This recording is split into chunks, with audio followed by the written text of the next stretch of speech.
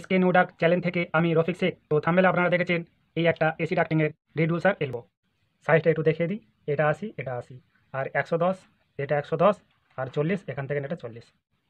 প্রথমে আমি 30 mm সোজা রাখছি আর সেই সোজাটা আমি এই টেনে নিলাম, আর এদিকটাও সিটের ধার থেকে টেনে নিচ্ছি সোজা। এদিকে সোজা রেখেছি বা এদিকে সোজা রেখেছি, একটা পয়েন্ট এসেছে, এই পয়েন্ট থেকে আমি 70 mm রেডিয়াস মারবো। এই 70 mm-টা এটা রেডিয়াস হবে। তো এই 70 mm রেডিয়াস মারলাম, মারার পর 80 সাইজ বলেছে, তো এখান থেকে 80 মেরে দিচ্ছি, এই মেরে দিলাম। একটা কম্পাস নিয়ে নিয়েছি, এবার এই 70 রেডিয়াসটা ঘুরিয়ে দেবো, এই ঘুরিয়ে দিলাম। এবার এখান থেকে এটাও ঘোরাবো, এই ফিক্স করলাম, এটা ঘুরিয়ে দিলাম। ঘোরানোর পর কি করব, এটা একটু ছোট করে নিলেও হবে, এই ছোট করে নিলাম। এখানে একটা পয়েন্ট এলো, বা এখান থেকে আবার এই পয়েন্টটা তুললাম, একটা পয়েন্ট আসলো। এই পয়েন্ট আর এই রেডিয়াস পয়েন্ট থেকে এইভাবে স্কেলকে ধরবো, ধরে এখানে একটা পয়েন্ট নিয়ে নেব, নিয়ে নিলাম।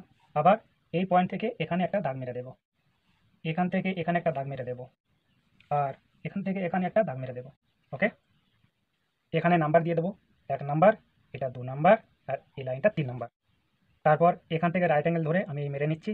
আপনাদের যেমন ভালো লাগে তেমন মেরে নেবেন, এই লাইনটা যেন এখান থেকে এখানে 80 হয়, আর এটাও এভাবে মেরে নিতে হবে। তো এবার এই ডবল আর এই ডবলটা কাটার জন্য আমি একটু ক্যালকুলেশন করে নেব। তো এটা সকলে জানি আমরা 90 ডিগ্রি, আর এখান থেকে এখানে কত মেরেছি, 70 রেডিয়াস। তো এই ডিগ্রি লেখা আছে আর এখানে রেডিয়াস লেখা আছে। 90 ডিগ্রি গুণ করেছি কত, 70 দিয়ে, এখান থেকে এখানে 70 আছে না, সেই 70 মেরেছি রেডিয়াসটা।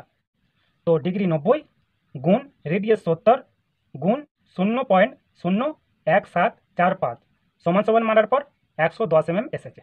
ঠিক আছে, তো এখান থেকে এখানে এই ঘুরিয়ে যেটা মাপ নেওয়া হয়, এটা 110 mm আছে এটা। আর এই সোজা যত রাখবেন আপনি এক্সট্রা নিয়ে নেবেন, তার জন্য কোনো যায় আসে না। তো আমি সেটাই মারছি। তো সোজা 30 আছে, এখানে 30 আছে, তো লম্বা কত বলেছি, 110, আমি 110 মারলাম, আর এদিকটাও 110 মারলাম, মেরে টেনে দিলাম। মারার পর আমি এখানে কি করব, 30 mm এক্সট্রা আবার নিয়ে নিচ্ছি, নিয়ে নিলাম। এখানে কত বলেছে, 110, তো 110 মারছি, এখান থেকে এখানে 110 মারলাম। আর এখানে এটা কথা বলেছে 40, তো এখান থেকে এটা 40 মারছি। আমি ভাঁজের জন্য রাখছি না, কারণ আমার ভাঁজ লাগবে না এখানে। ঠিক আছে, তো এইভাবে এই একটা মার্কিং হয়ে গেল।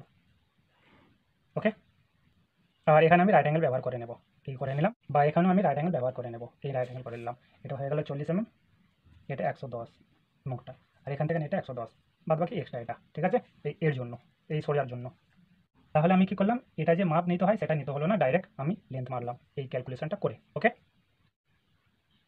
এখানে আমি একটু মিস্টেক করে ফেলেছিলাম, এখান থেকে 110 আছে, আমি 100 মেরে দিয়েছিলাম, সেই কারণে একটু আমি আবার বাড়িয়ে দিলাম, 10 মিনিটটা বাড়িয়ে দিলাম, 110 আছে না, তো বাদ সব সেম, এটা শুধু আমার মিস্টেক হয়েছিল। ঠিক আছে, এবার এদিকে ডবলটা কাটার জন্য আমি কি দেখবো, ডিগ্রি 90 আছে, 90 লিখেছি। এবার এখান থেকে এখানে দেখবো কত আছে, 150 mm, তো 150 লিখেছি। উপরে যেমন করেছি সেম একদম ওইভাবে করে নিতে হবে। লেন্থ হবে আপনার 235.5 mm। তো এখান থেকে পুরো ঘুরিয়ে যে মাপটা নেওয়া হতো এই পর্যন্ত, সেটা হচ্ছে 235.5 mm। তো ওটাও মার্কিং করে দিচ্ছি।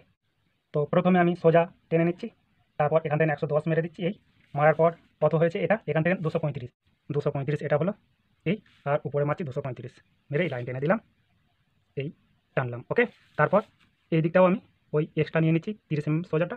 ওকে, আর এখান থেকে 40 মারছি, এখান থেকে 40, এটাও মেরে নিই 40। ওকে, মেরে এই দাগটা টেনে নিচ্ছি, এই টেনে দিলাম। তারপর এখান থেকে এটা এই মেরে দিচ্ছি, আর এটা তো আছেই সেম, মেরে দেন, এইভাবে হয়ে গেল। এর নেক্সট পার্টটা দেখার জন্য আপনার ডান দিকে একটা ভিডিও আসছে, ওটায় হাত মেরে দেখে নিতে পারেন।